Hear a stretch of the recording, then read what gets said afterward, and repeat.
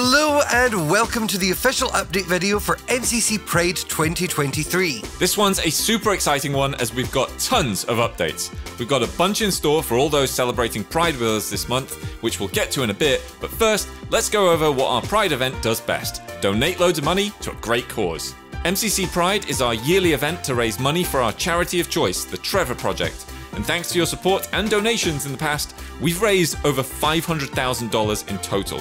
All of the support you've given the event over the years has not only helped them provide their excellent services and support to the LGBTQ youth in North America, but they've also recently been able to expand their service into Mexico. Well, this year we're here to raise more again, but this time the drive will be a bit different to the ones we've done in the past. Instead of all being through Tiltify, the total is split between direct donations and donations from our new MCC Pride coin. Our limited edition Pride coin features a unique design on the back, and 100% of the coin's profits will go towards this year's Pride drive. The coin means that as well as donating, those coin flips are about to get a little bit gayer. You can find our running total and all the ways you can donate over on mcc.live/donate, which is up and running like right now, by the way. This year's Pride winners will receive not one, not three, but 2 Pride coins in this one-of-a-kind coin display that will make any trophy cabinet a lot gayer. This display is super exclusive and you're going to need to win Pride to get one. They won't even let me make my own. In previous years, your donations would go towards unlocking cosmetics and events for streamers to play with. This year, we've gone in a slightly different direction. All the cosmetics you unlocked from previous years will still be there, and now will show up in-game so you can rep your Pride flag swag all event long. The Dome has had some special changes and we've added a really short parkour course to the hub. This parkour tower will grow and grow the more donations roll in. If you want to reach the top, you'll need not just your parkour skills, but the support of the community to come through as well. MCC is getting its first creator remix as we took inspiration from Ant Frost to put their spin on Sands of Time. Throughout the dungeon you'll find special colourful sand. The sand still gives you an extra 10 seconds in the dungeon, but as soon as you put it in, you and all of your teammates will be struck by a special potion effect. Most of the effects will give you a little leg up, such as jump boost, fire resistance and speed, whereas some will give you multiple debuffs at once. You'll want to make sure your teammates aren't in any danger before using some of these negative effects, or you could get them in a spot of trouble. But you'll need to use the bad sand at some point if you want to make it out with the most coins. The length of the effect depends on how much time is already in the timer. The more sand that's in there, the longer the effect will last. Once sand is in the timer, it stays in there, and you won't be able to break it out and reuse its potion-y goodness. So if you want to use sand sacrifices or free a teammate, you better keep some on hand just in case. To get to the other stack is back, baby.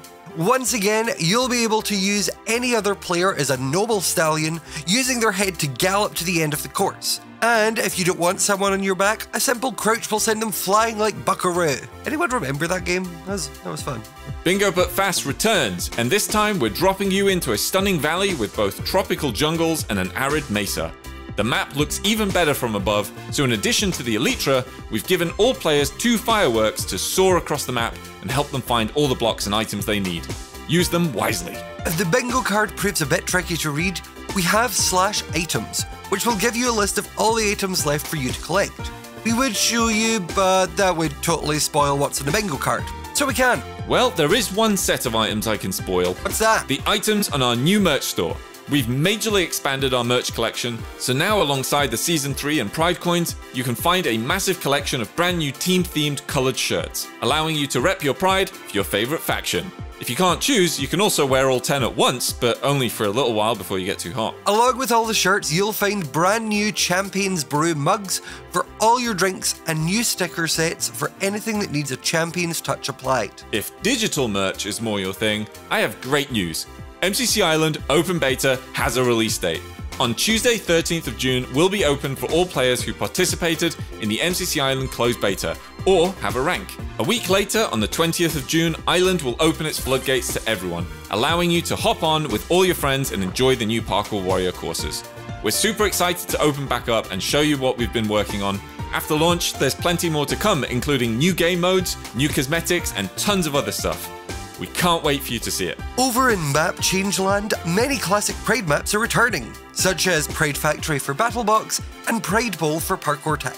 While our typical Pride Map clouds won't be in this one, the many turtles of Runner Bay have shown their support by decorating their cove with all sorts of colourful additions. Don't worry, cloud lovers, the map isn't gone forever, we just couldn't turn down these colourful little guys, could we? Most importantly, however, the Ace Race speed pads have had a touch of purple thrown in there for our Ace community. Buildmart is back! It's been a long time, and if you need a refresher on the rules and the scoring, that can now be found on our brand new website. We've moved all event news, info, and links to a shiny new website right alongside Island and the forums at mcchampionship.com. That's now a one-stop shop for all your MCC and MCC Island news.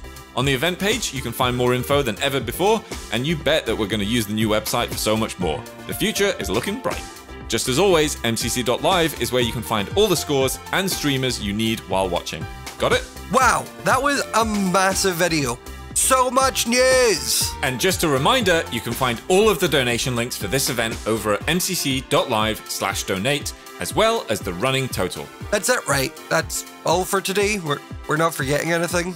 Well, I've read this script through with my excellent 2020 vision, and I can't think of a single thing we missed. I'm sure if we missed anything, it wouldn't be mega important anyway. Well, if that's everything, I've got to bolt off for now. I'll see you all at the event on Saturday, 10th of June at 8 PM BST.